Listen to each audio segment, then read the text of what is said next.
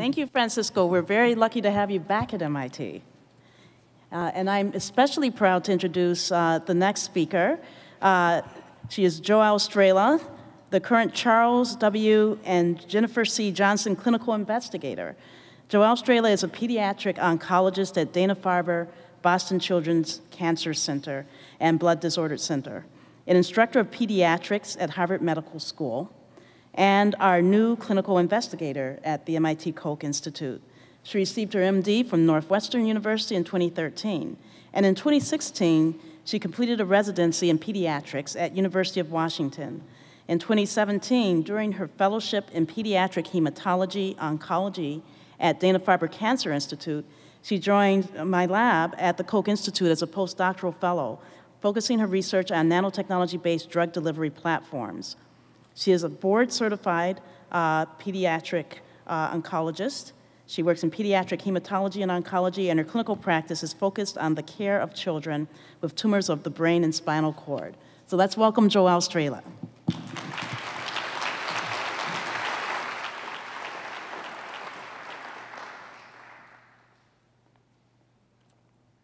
Well, thank you very much, Paula, and thank you to the organizers for giving me the chance to present a little bit of data here today. Speaking of languages, as we talked about earlier, I really came from a very different language. So about 5 years ago, when I was training as a pediatric oncologist, I was quite intimidated about the idea of choosing a research direction, but I knew that drug delivery was something we needed in the clinic. And so really, to me, all roads led to the Koch Institute, and I was very fortunate to be part of the convergence science that's going on here. And so today, I'll talk to you a little bit, a short story about nanomedicine at the interface, thinking about both the space between nanoparticles and cells, and then also I think there's some opportunities for real collaboration with this project and hopefully even some others here in the audience. And so I think when it comes to nanomedicine, on one hand, it doesn't need much introduction. It's been around for decades and decades, and many of us had a nanoparticle vaccine in our arms in the last 2 years. But I thought I would just frame it as some of the things that really excited me when I first came to the Koch Institute. The idea that we could put a targeted agent into a targeted drug carrier with the possibility of bringing a specific cargo to a specific tissue in the body or even a specific organelle in the cell is extremely exciting, especially for a clinical oncologist. But it's hard to talk about one end of the coin without talking about the other. And so in reality, most phase 1 and phase 2 trials of nanoparticle therapeutics have been really exciting, and most phase 3 trials a little less so. And I think a lot of that has come down to, is the right patient getting the right drug? Are they getting the right dose? Do they have the right subtype of cancer? And sometimes these problems can feel a little bit impossible to solve. There are also more than one barrier to getting a nanoparticle therapeutic to the right cell. And so there's tissue barriers, there's biologic barriers, there's even manufacturing barriers, stability barriers, patient selection, and it goes on and on. But today I'll tell you a short story of how we really sought to interrogate nano-bio interactions with the hope that this might have some downstream effects of helping us to accumulate nanoparticles into tumor cells, and also think about patient selection for clinical trials. And so I'm quite humbled and honored today to present a little bit of this work, really on behalf of a big team. And so I actually give Paula quite a bit of credit for hiring two people who speak different languages right at the same time. So I joined Paula Hammond's lab at the same time as Dr. Natalie Bunke, who is an organic chemist, and in fact, our desks were right next to each other. And it was fortunate that we met and started to learn how to speak the same language and actually developed the idea for this project together, and so we co-led this. And it wouldn't have been able to do without the help of Angela Kohler, who has a lot of experience in high-throughput screening and also speaks a little bit of the language of systems biology. And so we were able to all come together, and I'll tell you a little bit about our idea and some of the early data. And so we had this idea that we tend to look at nanoparticles one at a time, in one cancer type at a time, and even in one cell line at a time. And we might dive really deep into that one idea. But what if we could zoom out? And what if we could really spread our intentions over many cancer cell lines at the same time? And we're fortunate that at the Broad Institute, there is a wonderful resource called the PRISM platform of DNA barcoded cells.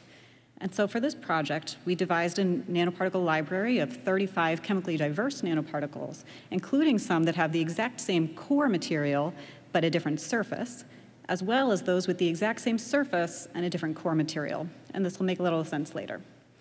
And by looking at these with pooled bar-coded cancer cell lines, we were able to come up with an interaction profile. And so for this, we used a technique where we had labeled the nanoparticles with a fluorescence molecule, and then we could use a relatively simple technique of sorting the cells based on their fluorescence and come out with cells that had really high affinity and cells that had a lot less affinity. And so what does this kind of data look like? On the one hand, you can think about it as each nanoparticle, is it acting similarly to each other? And you might have had the idea, as we did, that nanoparticles with the same surface would act similarly. And so what you're seeing here in this plot is actually collapsing down the interactions of 488 cancer cells into one number, and then comparing each nanoparticle to each other, to the other nanoparticles. And what we saw was actually the core of the nanoparticle. And so we had cores that were lipid-based nanoparticles and two different polymers, one called PLGA, which is actually a commonly used clinical formulation, and one polystyrene, which is a little bit more of a preclinical biologic tool that actually many of you might use in your labs. And we saw that the core materials seemed to have a stronger effect than the surface, at least when you zoom out and look at the bulk. And if you collapse down the data in a different way, in this case, collapsing down the interaction profile of all 35 nanoparticles and say, do these cells track together or not? Probably not surprising to many of you, they really didn't. And so in fact, not all lung cancer cell lines are the same. But on the one hand, we know there is something driving these interactions. And so this is where I think convergence science really starts to come together, because the reason we used DNA bar-coded cell lines was that so we could take advantage of the huge resources that are available in the omics community. And so for this project, we worked very closely with the PRISM team at the Broad Institute. And as many of you know, and if you don't, you should really check them out. There is two really wonderful resources that are freely available to use called the Cancer Cell Line Encyclopedia and the Dependency Map. And so this helps people who may not speak the language of omics have access to a lot of omics data. And so what does this practically mean? It means for each of those 488 cancer cell lines, we knew a lot about the cell line. We knew the mutation profile. We knew the gene expression profile. We knew the proteomics of many of these as well. And so, in fact, with the help of excellent computational biologists and Jen Roth's team at the PRISM platform, we were able to basically take away the cell lines and replace each of those with millions of data points telling us about the biology of what goes on in that particular cell. And so using univariate analyses as well as multivariate analyses, our hope was to get a sense of, are there biologic features governing nanoparticle interaction with cancer cells? I'm going to show you just a couple flavors of this data because I'm not sure we all have the appetite right before lunch to look at 35 different heat maps or 42 different time points here. But this is an example of a layer-by-layer nanoparticle. And so you'll see here that there's a liposome core, which can hold drugs. There's two polymer layers, and the outer layer here is called fucoidin. And this is a natural polysaccharide, and actually there's quite a bit of interest in developing fucoidin nanoparticles for the clinic.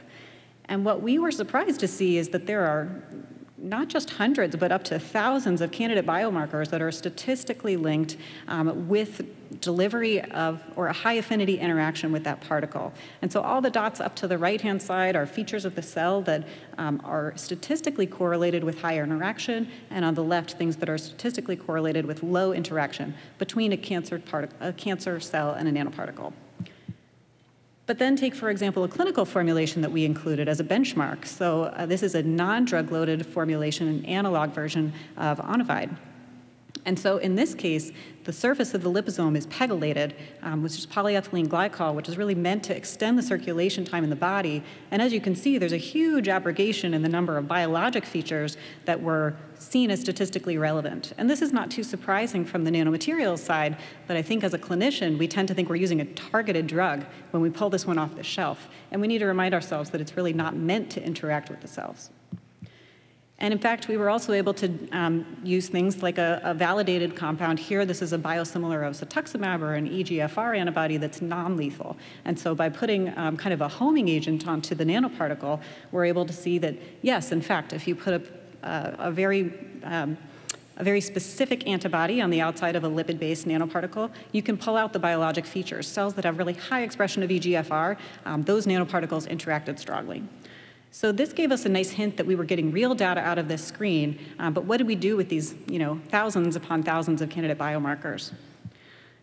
One way that you can look at these is actually just by looking at the sheer number and the significance across our data set. So this is what I would consider the bird's eye view.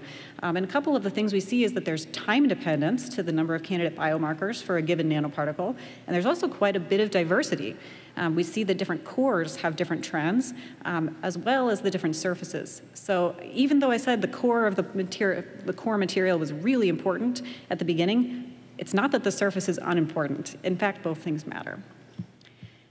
And so you might ask, are these the features you might expect? You know, are you pulling out the biologic features that are known to regulate engagement at the cell surface or trafficking within the surface? And so in fact, yes, when we look across known data sets of things like cell engagement, ABC transporters, solute carriers, we are getting a lot of candidate biomarkers in those areas. But it's not a one-size-fits-all. So each nanoparticle is slightly different, and you may see some trends across the nanoparticle core or across the nanoparticle surface. We were also very interested in looking at this in an unbiased way. And so here we're showing the random forest features. So rather than a univariate analysis where you're getting kind of a statistical number of correlation, this is kind of the most simple of the machine learning algorithms that can tell you the importance, the relative importance of that one feature for predicting your end result. And so when we take the biomarkers that were predicted by random forest to be important and we cluster them using k-means to kind of, I think of it as helping my eyes to see which ones might be in common, we can then say, you know, in an unbiased way, are these relevant? Are these biologically interacting with each other? And so prediction-wise, they would be. So taking these two groups of candidate genes, and these are all from gene expression profiles, I should mention, and putting them into StringDB, we see that there's actually a very, very high protein-protein interaction chance between all of these. So we hope this might be our footpath, for instance, to systems biology. Are we able to actually start to define a little better how a nanoparticle interacts with and traffics with cells? Because in fact, these things haven't been very well described.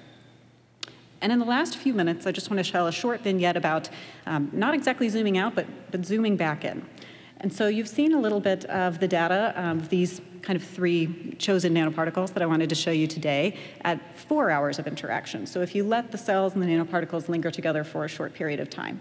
If you let them go for a little bit longer, you start to see an interesting trend. And so we had one gene that came out of our screen, SLC46A3, which was unexpected, nothing we'd ever heard of before, nothing that has been associated with nanoparticle delivery before, but it comes out as a very specific liposome biomarker.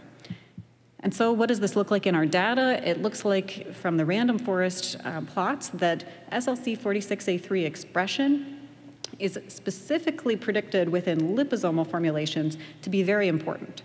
And what does it look like in the raw data? Here we're seeing each cell line as a dot, and we're looking at the expression level of SLC46A3 on the x-axis and the interaction profile, or the weighted average, on the y-axis. So dots that are up higher had much stronger interaction with those particles, and dots that were lower, the opposite. And again, we see this as a lipid-based nanoparticle-specific phenomenon, but in fact a negative reaction, a negative relationship. So cells with very low expression actually have high affinity for the particles. So I'll show you just a few kind of early experiments we've done to validate this gene, but we hope this is kind of a very first of many in terms of which biomarkers we're going to be looking at. And so the first thing we did was take a cell line that has, we took a cell line that had very high expression and very low affinity for lipid-based nanoparticles, and we took a cell line that had very low expression and very high affinity for lipid-based nanoparticles. And if we transiently knock down SLC46A3, we can predictably increase the nanoparticle association or engagement with that cell. And then if we do a permanent modulation using either a lentiviral vector to overexpress SLC46A3 in a cell line that does not natively express it, we can abrogate the nanoparticle interaction quite nicely. And going the opposite direction, we can CRISPR knock out SLC46A3 in a high-expressing line and decrease the number of nanoparticles that are accumulating in that cell. And so that data I showed you is for our basic or bare liposome, but really what we care about is this generalizable across all of the lipid-based nanoparticles that we've looked at or even those in other labs are looking at. And we were excited to see that this was the case. It really is a lipid-based nanoparticle-specific phenomenon where you can kind of tune the interaction by tuning this one gene. And importantly, it's not in play for polymeric nanoparticles. So this gave us a hint that it could be a really interesting biomarker to think about for future studies. And so, in the last slide here, I'm just going to share kind of what does this mean? As the clinician, we ask, is it relevant? And obviously, we know nanoparticle delivery is not just cells in a dish interacting with a nanoparticle. And so one of the first steps we did was say, is this relevant as a predictive biomarker? So we took a situation we could control. We made our own tumors that had either no expression of SLC46A3 or high expression of SLC46A3. And we gave the clinical analog formulation of Onivyde, which is meant to be a non-targeted formulation. As I showed you, it has very few biomarkers in and of itself. In fact, this is one of the few that showed up as a hit. And if you inject the nanoparticles directly into the tumor and look at the retention, or if you give repeat IV doses and look at the accumulation, we were very surprised and very excited to see that, in fact, knowing the tumor level of this one gene was enabling you to predict the accumulation and retention of, in this case, a non-targeted formulation.